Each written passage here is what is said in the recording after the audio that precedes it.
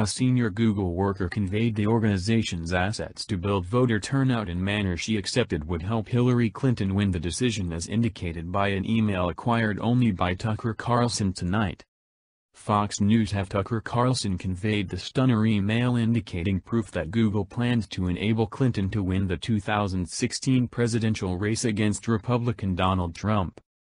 An email got only by this show uncovers that a senior Google worker conveyed the organization's assets to expand voter turnout in manner she accepted would enable the Clinton to battle win in the keep-going race, Carlson said on Monday.